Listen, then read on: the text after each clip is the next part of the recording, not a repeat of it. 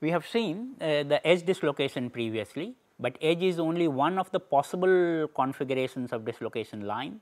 There are other possible dislocation lines or other possible configurations which are known as screw and mixed dislocation.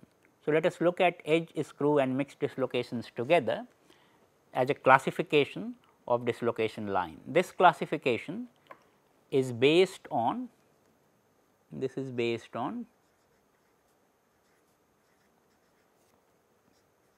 the angular relation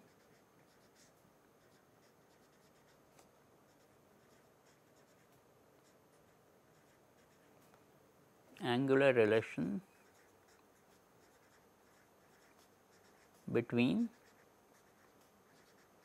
B and T, the Burgess vector and the tangent vector, which we discussed in the previous video.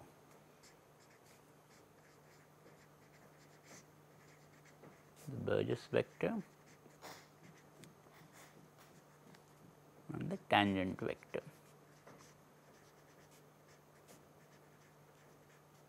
So, let us see, we have looked at the edge dislocation in detail.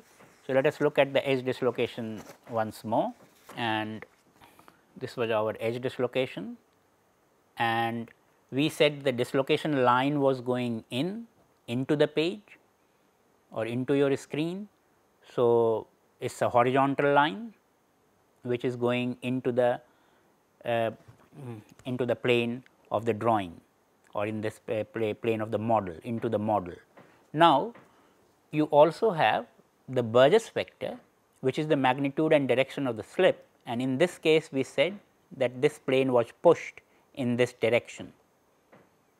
So, it is a horizontal vector which is in this direction. So, this white pen cap is representing the Burgess vector, whereas the black pen will be representing the dislocation line. And you can see that these two are orthogonal, they are 90 degree to each other. So, in this case we know that for the edge dislocation, B and T are perpendicular. So, if B is perpendicular to T, we call the dislocation line an edge dislocation line.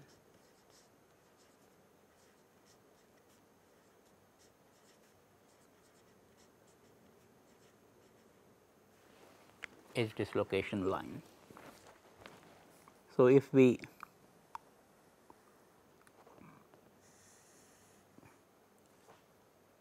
in our slip picture, if we picture it, this was the boundary, and when I created a slip,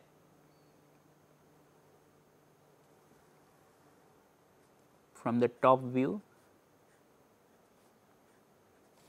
the first plane went to the position of the second plane, and this was the magnitude and direction of the slip. So, that was B. T of course is perpendicular. So, B and T are perpendicular for an edge dislocation. But this is not the only way. When I am trying to create a slip, this was the slip side and this was the no slip side. When I am trying to create a slip, I can, if I so wish, have a slip in a different direction. So, other possible direction is that B is parallel to T.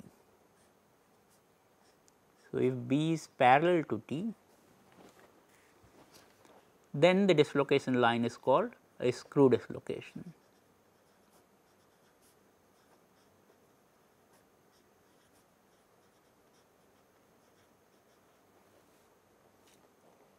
If I again draw that slip plane picture,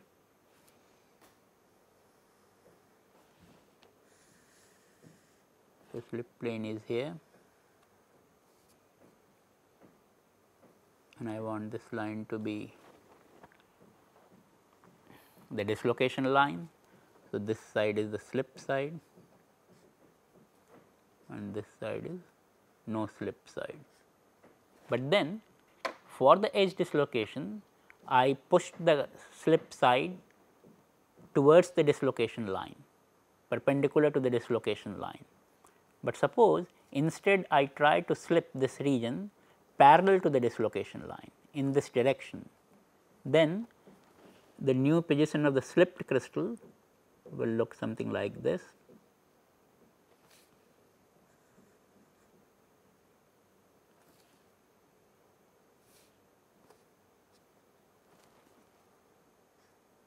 Because now I have created a slip in this direction.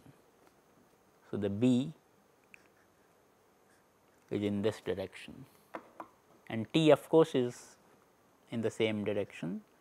So, in this case B and T are parallel. So, we call this a screw dislocation. You can easily think that both of these are special cases, and a much more general case one can think of where B is at some angle to T, that is B is neither perpendicular to T, it is not perpendicular to T, and nor it is parallel to T.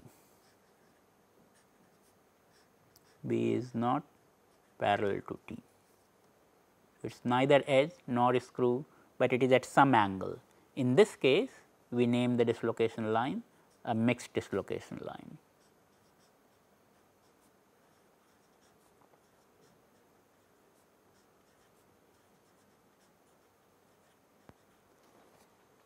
Mixed dislocation. So, again if I try to create the slip plane view,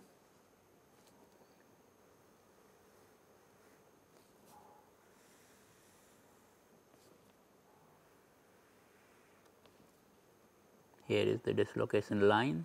So, this is the boundary between slip and no slip. But now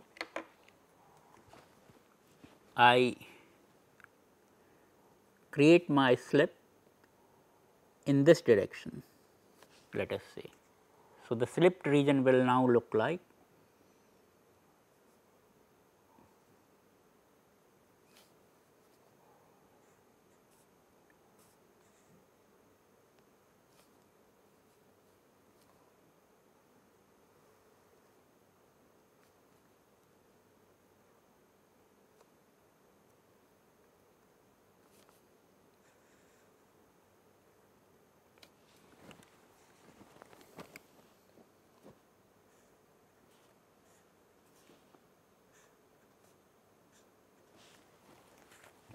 so, you can see the slip is now in a direction which is arbitrarily related. So, this is the B Burgess vector, but it is neither parallel nor perpendicular to the tangent vector T. So, this will be the mixed dislocation.